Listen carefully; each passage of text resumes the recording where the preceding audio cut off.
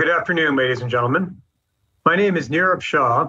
I'm the director of the State of Maine Center for Disease Control and Prevention. I'm joined this afternoon by Governor Janet Mills, Commissioner Jeanne Lambrew of Maine's Department of Health and Human Services, and Dan Brennan, Director of MaineHousing. We're here today to provide everyone an update on the COVID-19 situation across the state of Maine for today, Thursday, July 30th, 2020. I'm going to provide a quick epidemiological update and then turn things over to Governor Mills.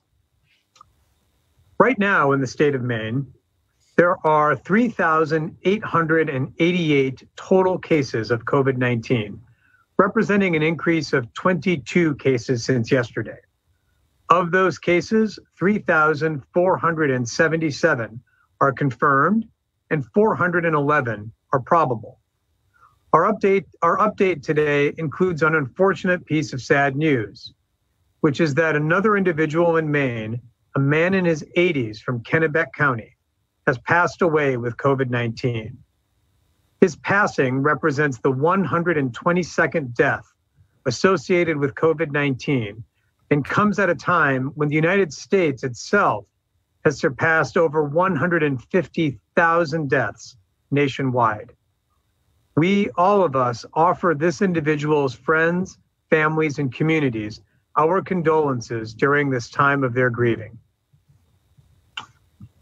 Right now in Maine, there are 11 individuals who are currently hospitalized, 8 of whom are in the ICU and 3 of whom are on ventilators. To put that number in a bit of perspective, adjusted for our population in Maine, our hospitalization rate is approximately 1 person for every 100,000 people in Maine.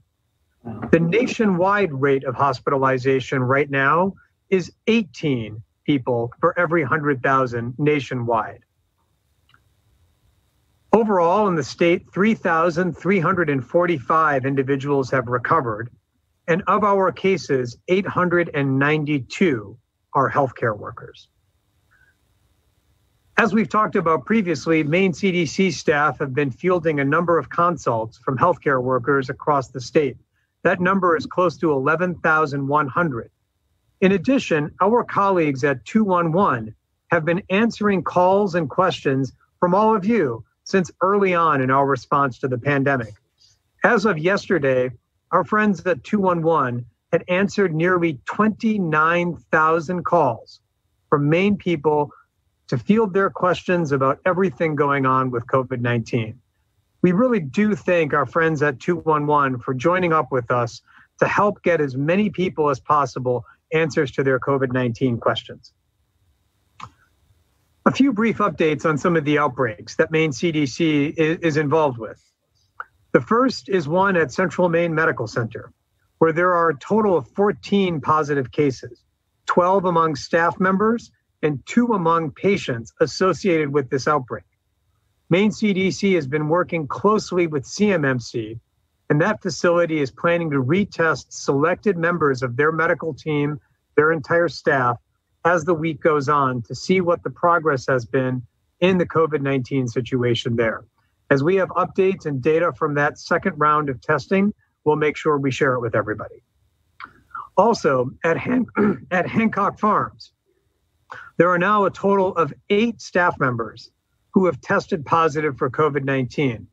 We continue to work with that farm to make sure that the individuals who have tested positive have a safe place that they can recuperate, and as well as working with that farm to conduct another round of testing in the near future. Also, at the Marshwood Center in Lewiston, that facility recently undertook a round of universal testing, and the results from that round of testing should be available later today. Finally, at Sedgwood Commons in Falmouth, where there have been a total of 57 cases thus far. That facility as well has been undertaking rounds of universal testing. Just this morning, the results from their residents came back, and all of the residents at Sedgwood Commons have tested negative. We should have additional data on their staff testing very soon. And finally, earlier this morning, Maine CDC opened an outbreak investigation into Merrill Blueberry Farms in Ellsworth, where there are a total of 3 individual workers at that farm who have tested positive for COVID-19. Before I turn things over to Governor Mills, a few updates on our data, specifically with respect to testing. Based on 2,725 PCR tests reported to Maine CDC yesterday, the one-day point positivity rate was 0.62%. That brings our 7-day weighted positivity average to back under 1%, to 0.95% to be precise. For comparison, the nationwide positivity rate stands at 8%. Finally, a brief update on our overall testing volume. Right now in Maine, the number of tests being conducted per 100,000 individuals stands at 181 tests on a 7-day basis for every 100,000 individuals in Maine. We still have more work to do to increase that number, and the increasing availability and online nature of, or going online of swab and send sites should help make testing more available across the state and hopefully increase the access to testing for more and more people statewide. So with that, Governor Mills, I'd like to turn things over to you. Thank you, and I am unmuted. Thank you very much, Dr. Shah, for your detailed news, your daily update, always so informative, and many days heartwarming and inspiring. I just want to thank the people of Maine, first of all, for their incredible cooperation, for their patience, for their courage. They all have turned to and taken the steps that were required, continue to take those steps to protect the health and safety of all Maine people, wearing face coverings, not always without controversy, adapting businesses to safely serve customers, and encouraging friends and family members to get tested and to quarantine if they visit our state, if they can't get a test. All of these steps have contributed to our low positivity rate, which Dr. Shah just described. And these steps have allowed our economy to reopen gradually but safely so far. But we're not out of the woods, as we keep saying. We can't yield. The deadly virus is still here, and we're not immune from the surges that we've seen in other states. I want Maine people to be healthy. I want the economy to become strong again. Oops, screen went down. And to expand our economy as well. Economists and public health experts, many business owners who write to me every day say the best thing we can do for our economic health is to protect our public health. We keep trying to continue to strike that balance, and it's not easy. For instance, many Maine people are still experiencing financial hardship as a result of COVID-19, which is impacting their ability to pay rent. The last thing Maine people need to worry about in the middle of a pandemic is losing their home. So in April, at my urging, MaineHousing established a rent relief program to help keep people in their homes. Under that program, each household that met certain requirements was eligible to receive up to $500 in rental assistance that was paid directly to their landlord, in exchange for which the landlord agreed not to commence eviction proceedings for that month. I want to thank MaineHousing for their partnership in this area. We did not use any general fund monies for this program, but now it's come time to look at that again. As of July 16th, 6,750 applications for rent relief have been approved under that program, for a total of more than $3.3 million in direct relief to Maine people, and several thousand applications for rent relief are still pending and in process going out the door. At that time, I also signed an executive order that, when taken in combination with a March 18th order by the Maine Supreme Judicial Court, effectively prevented the immediate eviction of tenants who were unable to pay their rent due to COVID-19 related financial issues. Well, and you will remember that was at the time when our strict stay-at-home order was in effect as well. So we were telling people not to leave their homes, and people were losing their jobs in droves and filing for unemployment. It was an important time to keep people in their homes. As the Maine Supreme Judicial Court now plans to reopen courts for filings next week, and as the federal government appears to be poised to reducing unemployment benefits, or at least the $600 a week unemployment assistance, I'm very concerned that Maine people will be facing a housing cliff, as it were, losing income and also losing rent relief and becoming subject to eviction. So today, I'm dedicating another $5 million in federal coronavirus relief funds to the COVID-19 rental relief program in order to expand this rental assistance for Maine people in several ways. So with those funds starting next Monday, August 3rd, MaineHousing will double its rental assistance payments available from $500 a month to $1,000 a month. Eligible households will receive up to $1,000 in rental assistance for up to 3 months. And that assistance may also be used to pay arrearages and, I believe in some cases, utilities when it's part of the rent. So in accepting that payment, the landlord will agree not to evict the tenant for non-payment for the month the payment was issued. We consider this $5 million to be an initial investment, given the limited federal funding Maine has remaining compared to the expansive needs across the state and across many sectors of our economy. We conferred with MaineHousing and decided to offer this $5 million as a starting point. We continue to evaluate the needs, and we're hopeful that there'll be additional support from the federal government, which I continue to advocate for, of course. I'm also signing an executive order today, number 5 for this fiscal year. And this executive order continues some of the expanded timeframes and protections for renters in the eviction process. While the court system reopens, this new order will continue some measure of protection for renters who are at will or month-to-month renters. The order requires a landlord to provide at least 45 days notice for a notice to quit, rather than 30 days under law. And if the landlord is attempting to evict a residential tenant for arrearages, the order increases an eviction notice from 7 days to 30 days, giving the renter more time to collect funds and pay the rent.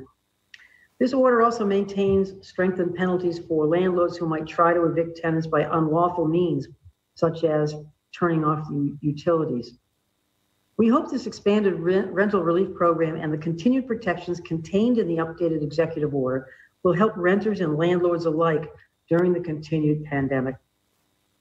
Also, earlier today, Maine Department of Health and Human Services announced a $1 million grant to significantly and quickly expand education, prevention, and other services from housing to quarantine supports to reduce the disproportionate racial and ethnic COVID-19 disparities in our state. This funding will go directly to the community-based organizations, those who have their boots on the ground to protect and assist people in their own communities and to encourage testing and prevention measures. These new resources will help secure and protect housing and serve the health and safety of Maine people during the COVID-19 pandemic. We're not letting up. More information about the rental relief program, eligibility requirements, application materials, we're trying to keep it simple, and statistics about the program and frequently asked questions can be found at mainehousing.org/COVID-rent. I urge anyone, anywhere in the state of Maine who's struggling to pay their rent to apply for this immediate assistance. And I want to thank again the Maine people for their cooperation during this pandemic, your continued patience as we deal with school opening issues and the continued tourism issues and the economic issues. We're dealing with things every hour, every day. It's so important to have the support and continued cooperation of the people of Maine. Now I'd like to simply welcome Dan Brennan, Director of Maine Housing. Perhaps you can say a few words about the rental relief program. Dan? Sure. Thank you very much, Governor. I appreciate those comments. Good afternoon, everyone. First of all, I'd like to start off by thanking you, Governor, for your continued support of affordable housing efforts here in Maine and for your partnership with us in April to make the COVID-19 rent relief program stand up so quickly in the early days of the pandemic. And as you mentioned, at the end of the day, we will have helped nearly 10,000 people with that $500 assistance. We're grateful for the CARES Act funding, and we're also grateful to the Commissioner Johnson in the Department of Economic and Community Development, who's also helping us out with rental assistance funding. You know, as the pandemic continues, we know that Mainers will need more help. Unemployment is high. Many who are back to work aren't back full time. And uncertainty does remain about the future federal assistance that's coming. To no one's surprise, rental delinquencies have increased since March, and Mainers who are paying their rent are stressing the financial health of their households in doing so. Savings, if any, are drying up, credit cards are being tapped, and difficult decisions about whether to pay for food or medicine or housing costs are having to be made. We think this is only going to get worse as the pandemic continues. So as the governor said in response, we are expanding the COVID-19 rent relief program to offer more assistance. Again, we're going to go from $500 up to $1,000 a month, and that will be available for up to 3 months. It can be used for back rent. And if you applied to the $500 program, which is still going to be available through 5 o'clock tomorrow, you can also apply to this expanded program. The additional requirements, as the governor mentioned, are going to be on our website, MaineHousing.org/COVID rent. We're going to start taking these applications on Monday, August 3rd. Again, everything is on our website, MaineHousing.org/COVID rent. And if you have a hard time getting to a computer, you can call 211. We wouldn't be able to do this program without our partnerships with Maine's community action agencies throughout the state. They're absolutely vital to the distribution of the program, and we thank them for their work to date and the work that they will do in the future. And all of us here at Maine Housing are happy to continue to be able to help Mainers in this time of need. Thank you. Thanks a lot, Dan. Thank you very much, Governor. We're going to turn over to our colleagues in the media for some questions. And today's first question goes to Jay Mishkin from WGME. Good afternoon. Thank you very much. I have 2 questions. First one is about the schools tomorrow. So I'm wondering if the school systems have already been aware of what their red, yellow, and green designations are going to be. And if, from what you know about it, if any surprises are going to come out where school systems are going to be surprised, or counties rather are going to be surprised of what the designation is. Cool. Let me just say, maybe I can say that Commissioner Macon has been working very closely with all the school districts for several months on this issue right now. And I don't think there are going to be any surprises, but I'll let Dr. Shah respond to the analysis that's being done, perhaps. The analysis is underway. It has not been released to schools. And I can't speak to whether there will be any surprises, but we're going to follow the numbers and release everything tomorrow. Okay. One more. If you look at our numbers in the state over the past month, the greatest increase in age groups are those that are under 20 and those in their 20s, which sort of matches what's going on nationwide. Several other states, including New Jersey, are blaming house parties as one of the top cases, either bars or house parties. Obviously, our bar situation is different than many other states, but do we have any documented cases of COVID spread at social events or house parties in Maine?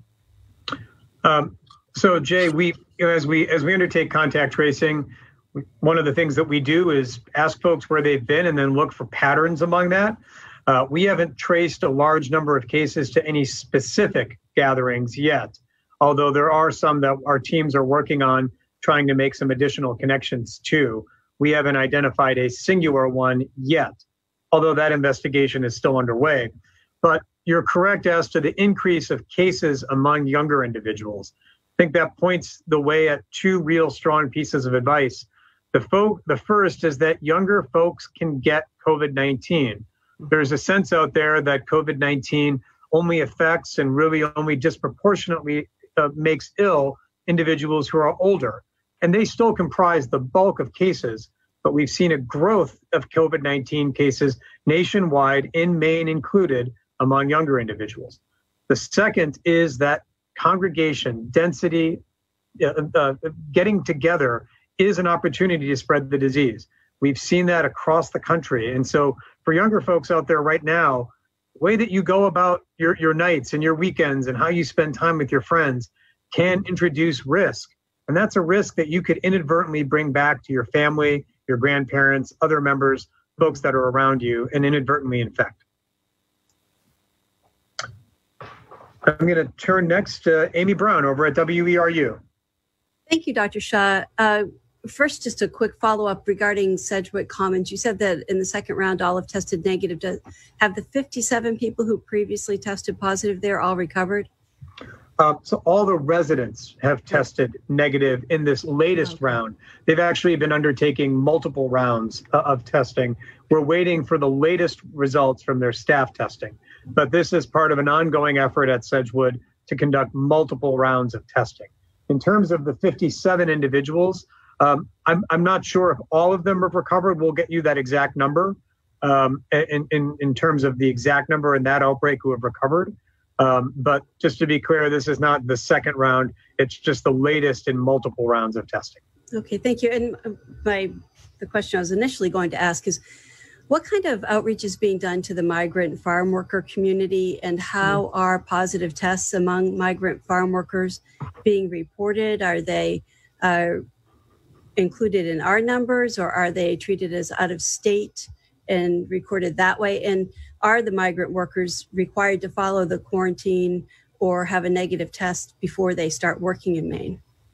I'll take those in reverse order, Amy. The answer to your last question is yes. They are required to follow the governor's executive orders with respect to either quarantining or getting a negative test. In many cases, it's both. That negative test, as a reminder, can be taken once someone arrives in Maine, provided that they quarantine until such time the test result is come back. The second question, or the middle question you asked, is how are cases in this situation being counted? What we have found working with our partners on the ground is that most migrant agricultural workers list their state, the state that they are currently in this case, Maine, as their state of residence. In many cases, they intend to be in the state in Maine for several weeks throughout the growing and then the harvesting season. So given that they themselves indicate that their state of residence is Maine, we count them as part of Maine's cases. And then in terms of outreach, I'm glad you asked that. We've worked very closely with our colleagues and partners at Maine Mobile Health over the past several months. This is what Maine Mobile Health does. They specialize in outreach to populations such as migrant agricultural workers who are arriving into the state, and they do so in partnership with growers so that when groups of migrant agricultural workers arrive, they can be quickly tested. And then if they test positive, provided safe, supportive isolation. And if they test negative, they can start their job and make sure that they're doing what they need to do with their communities as well. So that type of outreach is not just focused on COVID-19, I should note. It's focused on their entire panoply of health concerns. So it's chronic diseases, diabetes, heart disease, hypertension, as well as COVID-19. And that outreach is very much proactive. It's important to note, Amy, that the results that I've mentioned from yesterday, from Tuesday as well as today, are the result of proactive testing, not reactive testing. And that's because of the partnership we've got with Maine Mobile Health. Thank you. I'm going to turn next to Bob Evans at News Center. Thank you, Dr. Shah. We've heard from viewers and a staff member, this is for you, by the way, that they were tested for the virus more than 10 days ago and are still waiting for results. They were told a backlog of tests are delaying results. Could more testing being done mean more delays? And should people who are being tested, ask where the tests will be processed in case that makes a difference in the timing? Sure. So, Bob, what we've seen nationwide is that because of significant increases in cases pretty much everywhere else, the national laboratories that process a large number of these tests, Quest, LabCorp, groups like that, have been inundated with tests and have thus they've thus had a backlog and a slowdown in the return of tests back to individuals.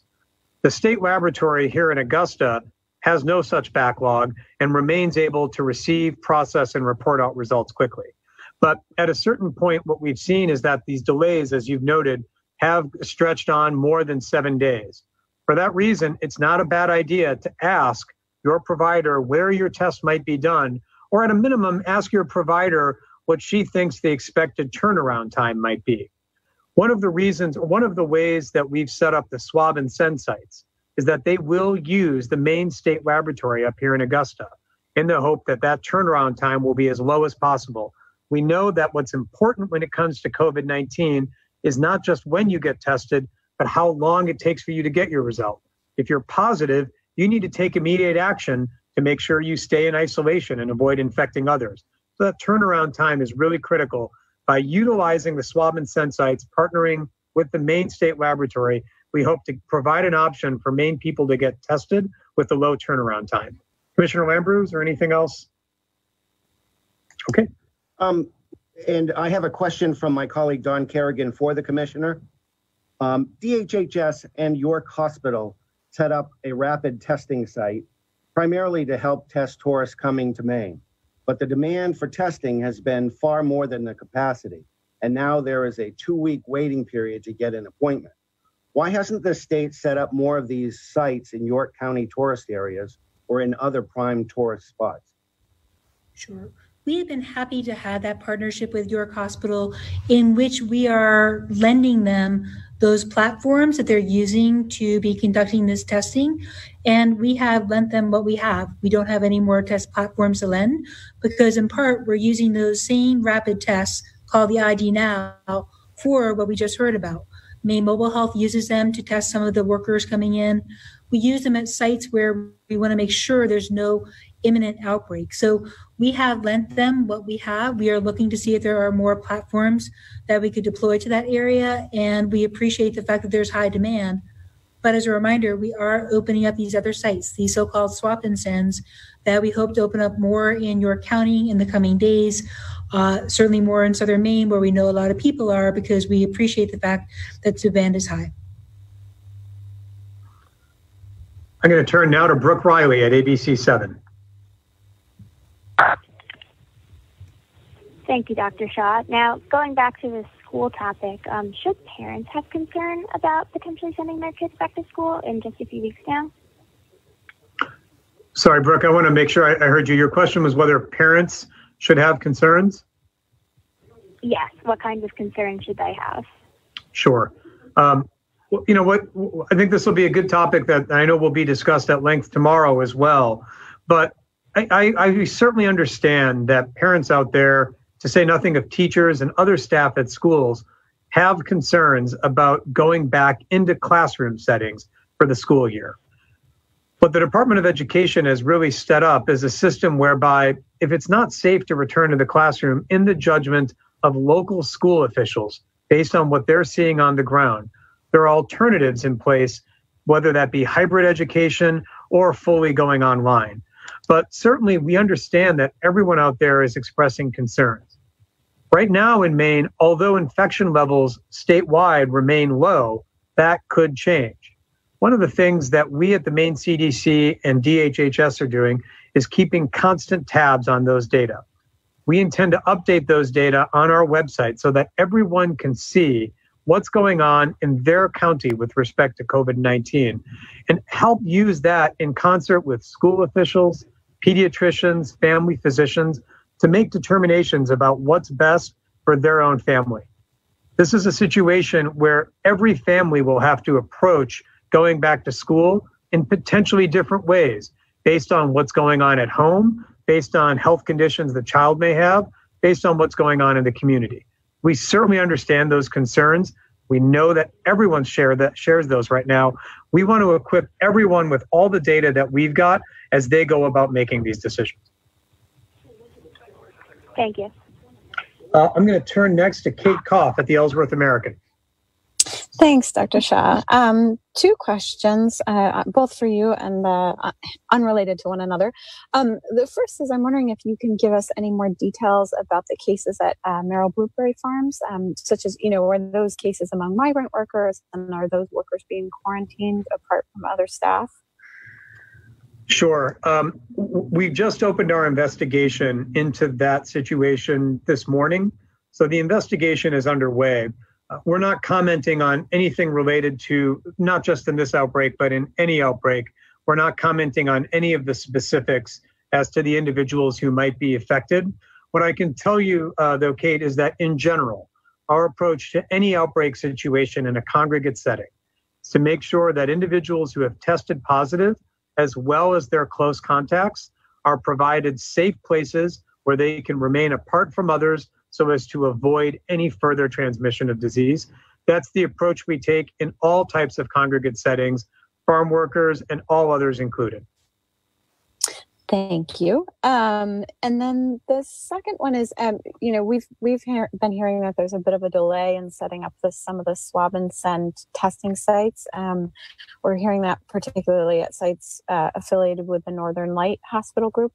So I'm wondering if you can tell us, has the partnership with Northern Light been finalized, and is there any change in when those sites will be up and running and who can get tested there?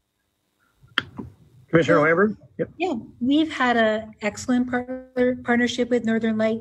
They really have been helping throughout this pandemic, including in circumstances where they have some of their nurses who have been helping to take those samples when we have outbreaks at different sites. So they are working hard on standing up these sites. My understanding is they are tentatively aiming to open up their 10 sites across the state of Maine on Monday. Obviously, we're going to work with them to make sure that works well, but we expect to significantly expand our capacity on Monday. But we will, again, make sure that all the systems work before we push the green light to say go. Thank you very much. Thanks, Kate. I'm going to turn next to Kevin Miller at the Press Herald. Great. I have two questions on the racial disparity, the funding for racial disparity issues. I guess the first probably to Governor Mills. Governor, a few weeks ago when leaders of some of the immigrant groups held a kind of virtual press conference, they asked for a meeting with you. Did that meeting ever happen, either virtually or in person? And if so, can you just tell us a little bit about kind of what you guys discussed there? Yes, it did, Kevin. We met, I think, about 2 weeks ago, not quite 2 weeks ago. And it was a productive discussion. 5 or 6 individuals. And I did take time one weekend to watch the entire hour and a half plus press conference that they did, the video of that. And I was impressed by what some of the local organizations are doing and some of the challenges they're having as well. And it's disheartening and I think unacceptable that we're seeing confronting a significant number of significant racial disparities, let's put it that way, and what this pandemic has laid bare about some of the inequities and the racism in our society. These issues deserve our attention both in the short run and the long run. In the short run, I'm impressed with what some of the people like Mufala and Fatuma are doing in their communities to encourage people to get tested who otherwise, because of cultural issues, may be afraid to get tested or may not be able to lose their jobs, not be able to take time off from work and have families to support. Getting people tested is a big barrier in some of the communities. And then when they are tested, and if they are positive, making sure they have a facility for quarantining that doesn't isolate them totally from their families, from their cultural underpinnings, and getting masks out into the communities, those kinds of things. So that's what this money will help do, directly to the community-based organizations who are members of that same community, and I think that would be effective.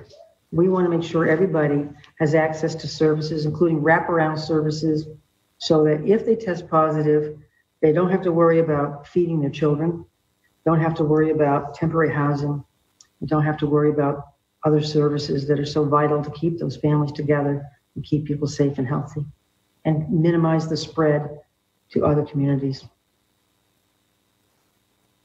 Great, and I think you answered part of that, but maybe Commissioner Lambrew might have a little bit more details. I just wanted to find out if you can provide some additional examples of how this money might be used. You mentioned, money for food or for childcare. Are there other examples that you can provide, either you or the commissioner? Yeah, so what we have heard, and we have been listening because many of these needs are identified by these community-based organizations, there's, first of all, a need to get out there early. There are a lot of people who think that they might have COVID-19 in these communities, but as the governor said, for different systemic reasons are not getting tested.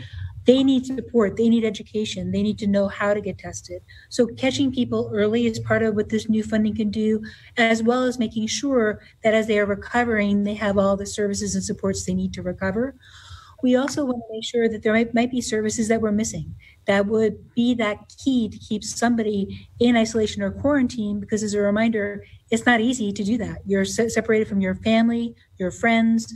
Some of these people don't speak English, so that's another barrier. So we are trying to make sure that we are giving the types of supports that these communities identify. But I do want to emphasize that the different part of what we're doing today is really working in partnerships, because what we have heard loud and clear is that the community members can identify these needs, they can provide these services, and we want to take down barriers and make sure we're supporting them in doing so. And that includes new Mainers, it includes African American people who have been here for generations, it includes the Latinx community. We have some people from East, Asia. So we really have a diverse set of communities. There's not just one. We want to make sure we're supporting them all. Great, thank you so much. Thanks, Kevin. I'm going to turn to Emily Tadlock at WABI next. Thank you. So my first question maybe is for you, Dr. Shah, and Governor Mills. We've heard from a couple of different companies, there's worry of hiring migrant workers now because of the virus and because of their concerns of bringing it into their facilities, their farms, and such. But without them, finding local employees to help them is very difficult as well, to be able to get the job done. So what would you say to these places looking to hire migrant workers and who are worried about this?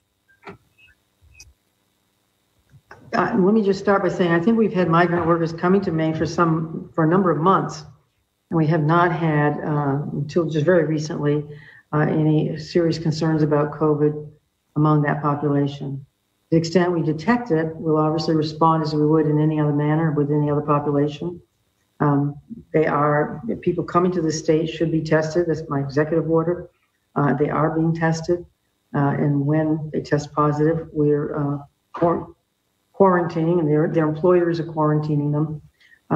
So I don't know that there's justification for employers to be fearful of migrant labor per se, more than any other group whom they might seek to employ. I would agree, Governor. My advice to any organization out there would be to think about agricultural farm workers in the same way that you might think about any worker coming from another part of the country, which is to say that because of the relative risk of being from other parts of the country, there's the possibility that anybody, be they be a worker or a tourist, could potentially be bringing COVID. And so making sure they get tested as they arrive, ideally before, but in many cases as they arrive. And then if that's not feasible, asking them to quarantine before they're interacting with others, so that the likelihood of prompting an outbreak goes down significantly. I think if we think about them as being in the same category as we think of any out-of-state worker, any out-of-state person, that's really the best way. And there's nothing unique about them. They're just folks who might have been in another part of the country where there's more COVID circulating. We've got systems in place working, again, with partners like Maine Mobile Health to make sure that testing is made available and broader healthcare needs are taken care of. Thank you. I just want to clarify that's kind of what I meant was by migrant workers. We're not just ones out of the country, but out of the state as well, which is why I said hiring local employees might be difficult. I just wanted to clarify my question there, make sure that was understandable. Oh, absolutely understood. Yep. And in that respect, they're as would be the case with anyone from another state that's not among the 5 that have been exempted. The same approach from an epidemiological standpoint, as well as from a procedural standpoint, applies. Okay, great. And then my other question is about this rent relief program. I'm just looking at this from different perspectives. From the landlord perspective, some of those landlords are really struggling too, because these rent payments help supplement their income and help pay their mortgage and help pay for the places where they live as well. And I know I have a couple of friends who own different places, but going without this hasn't been easy, and not being able to evict. Obviously, they don't want to have to evict anyone because everybody's struggling. But in order to get these payments, is there anything that a landlord could do? They're also worried about going against the law. Is there anything a landlord can do to make sure that this rent relief is taken advantage of, maybe? Good question. If I may butt in here and try to answer, and Dan can answer as well, perhaps. We've been balancing these interests, trying to do this very strategically. I know that some landlords have actually forgiven rent and wanted people to stay when they were good tenants and didn't want to evict them for non-payment. And we've actually had some tenants apply for the rent relief, and the landlords say, no, I just don't want them to leave, and I'm not going to evict them and save you money for somebody else. And there are good tenants and bad tenants, good landlords, bad landlords. We also know that the courts want to reopen with some support from the state in terms of protections and precautions. In the coming months, there will be hearings. There will be eviction or FED complaints filed in the courts for a variety of reasons. They're going to go forward. What we're saying is, if it's for financial reasons that somebody's in arrears on the rent, we want to give a little more lead time, a little more notice, from 7 days notice to 30 days notice for the person to be able to make the rent or negotiate in good faith with the landlord, and get up to date on the rent. But at the same time, have these funds available for those who can't pay the rent. Well, we talked about figuring out a way that the landlord could apply for this rent relief program. That didn't seem feasible because it's really relying on the renter's financial, or there may be several renters in one apartment, one house, their financial resources, their income, to which the landlord is not necessarily privy. So it really behooves the tenant in these circumstances to apply for this. We're trying to make it a real simple process. We succeeded before, and I think we'll succeed again. Make it easy and accessible, no strings attached, just apply for the money, tell us your income in a confidential form, and we pay the rent on your behalf to the landlord.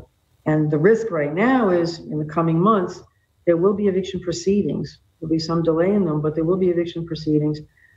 We're trying to balance those interests, both sides.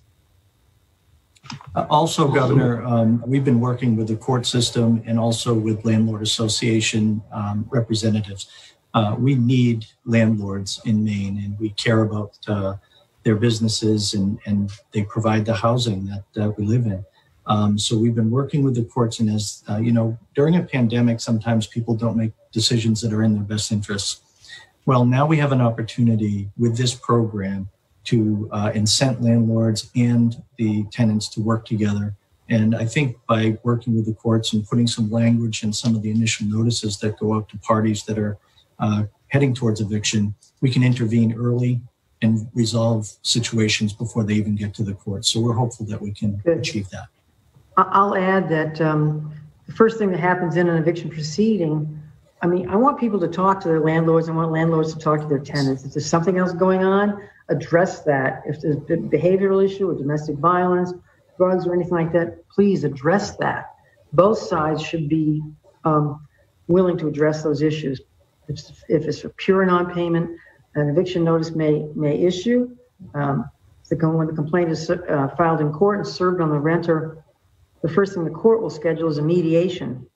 And at that point, I hope, if it hasn't been addressed before, somebody will say, hey, look, there's this rental relief program. Why don't you go for that? And hopefully we'll be involved at that process, at that level as well. Thank you. Thank you. You bet. Up next is Steve Betts at the Courier-Gazette. Yes, hello, Dr. Shah. My question is, could I get more details on how the classifications will be released tomorrow concerning school reopenings? Is it going to be emailed to districts, and then is there some way for the public and for the media to see what those classifications are? So the Department of Education is really the organization in charge of school reopening. They have had a framework that they've worked on with superintendents and parents and teachers across the state, and that is on the Department of Education website. In that framework, you will find a section describing both what will happen, and that's where these color coding for the counties will be, how Maine Department of Health and Human Services and CDC are partnering, but also the clear language of what this is. These categorizations are nothing more than advice. They are trying to kind of give people a sense of what is going on from an epidemiological level at that county, taking into account qualitative information, quantitative information. As Commissioner Megan has repeatedly said, that's only part of what goes into the decisions that our school districts will make. It'll also include, are they ready? Can their school facility be modified? Are their parents able to kind of help their children, accommodate the new rules and recommendations that are there to keep people safe? So the piece that's coming out tomorrow is just one tool, a baseline tool that we expect our school districts to be able to use as they are making these challenging decisions, looking at their student population, their facilities, and the situation in their county as they decide what to do when school reopening starts. So those color codes will be on the Department of Education website to all? That is correct. Okay, and how often are they going to be updated? As the website says at the Department of Education, they will be updated every 2 weeks. Okay, thank you. You're welcome. I'm going to turn now to Patty White at Maine Public. Thanks very much, Dr. Shah. Governor Mills, my first question is for you. The $1 million in funding to address racial and ethnic disparities, you said it will go to community-based programs. Do you mean specifically immigrant-run organizations? I think that was something that community leaders had asked for funding specifically for organizations run by members of their own community. Right. I met with representatives from 5 or 6 different organizations, and my impression is that several of them will be up and ready to go, apply for this funding very quickly, and do what they're already doing with our help. I'm not going to name the organizations because we do have a process. Yeah, and I will just add that there are multiple communities in Maine that have experienced significantly higher rates of COVID-19 than their underlying rate of population or residency in Maine. So we are talking with numerous organizations from different types of communities across the state. So it'll be, I think, a number of organizations. And I do want to actually correct something I said earlier because I just realized I misspoke. Going back to Northern Light and their swab and send sites, they are doing more of a soft launch with some sites open on Monday for some appointments. So all 10 sites will be phased in, but they won't all be open on Monday. And I'm sorry for misspeaking. Great, thanks. And then I've got another question about schools reopening. And I know the state has released guidance and the color-coded map is coming out tomorrow. Is the state also looking at doing surveillance testing in schools, even in certain counties where the case count is higher? I've heard some people say that even using less accurate tests like the rapid tests, those can be effective for kind of broad surveillance. Is that something the state is looking at? So it's under discussion, both from a scientific perspective as well as from an operations perspective. I've had conversations with colleagues of mine across the country, as well as with folks at the US CDC, to see what we would make of the data. What we know about COVID-19 in children, especially children less than 10, is that their rate of having the disease, carrying the virus, is lower. Thus, their rates of having clinical illness from COVID-19 are lower. So we're thinking about how to think about testing. Should it be students? Should it be others? And then how would we operationalize that? What types of decisions would be made based on that? Nothing has been decided at this point. There's a lot of discussions, scientific and otherwise, that are underway. And we're trying to kind of get a sense of where the data go and how we might take that and what decisions we would make as a result. Okay, thank you. Mm-hmm. And the final question of the afternoon goes to Patrick Whittle from the AP. Thank you very much. Earlier today, you shared some scientific studies about the role of sunlight in helping reduce exposure to the virus. I'm wondering if you could potentially expand on that a little bit and talk about what role that could possibly play in the way the state approaches this as we come out of summer. And also I could be mistaken about this, but I think the last day of the civil emergency is August 6th. I'm just curious if we're looking at it likely being extended again. I can answer the last question first, if you don't mind. Please. We look at the state of emergency. We look at the reasons, the causes of the state of emergency. We look at it every day. And we look at what's happening around us in the rest of New England and the Northeast and elsewhere in the country.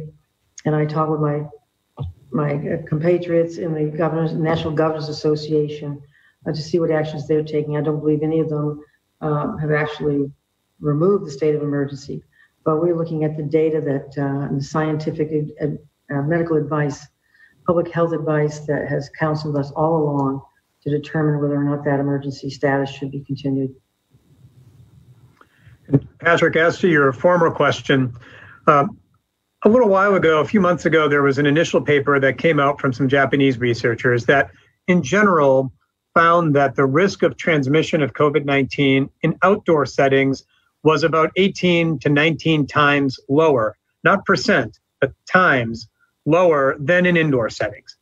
So that introduced the hypothesis that outdoor activities were safer. There's been a lot of research that's tried to characterize the mechanism of action behind that difference. Why is it that outdoor activities could conceivably be safer, all other things being held equal? The two papers that I tweeted about the other evening suggest that one factor could be ultraviolet light. The ultraviolet light seems to deactivate the virus, whether it's on a surface or whether it's hanging in the air, after X number of minutes, depending on different conditions. And the papers detail that. These papers don't answer the question of whether there might be other forces at play that could also be working to reduce the risk of outdoor activities. That could be a breeze that's blowing the aerosols. It could be the fact that folks are naturally more spaced out when they're outside. Those other factors are still being characterized by scientists. But what I think is a really important caveat behind all of this, Patrick, is that it does assume that the nature of the outdoor activity is the same as the indoor activity. If a bunch of folks crowd into a small space, the mere fact that they're outdoors may not prevent COVID-19 transmission. So the factors that we've been talking about since April or May now are just as important outdoors as they are indoors. Those are the duration of the activity and the density of the activity. No amount of outdoor activity, no amount of ultraviolet light, no amount of wind will prevent transmission if folks are packed together in a tight space for a long period of time if someone there has got COVID-19. The likelihood may be lower, but it does not fall to zero. So the same things we've been talking about for months now, staying spaced out, limiting interaction, wearing face coverings, they still apply in outdoor settings just as they would in indoor settings. So thanks for that question. And Governor, that was the last question for this afternoon, so I'll turn it back over to you. Well, thank you, Dr. Shah. Thank you, Commissioner Lambrew. Thank you all, members of the press and our interpreter. It's snack time for me. Dan Brennan, if you were here, I'd give you one of these for your 3 o'clock snack. I'll have one waiting for you next time I see you.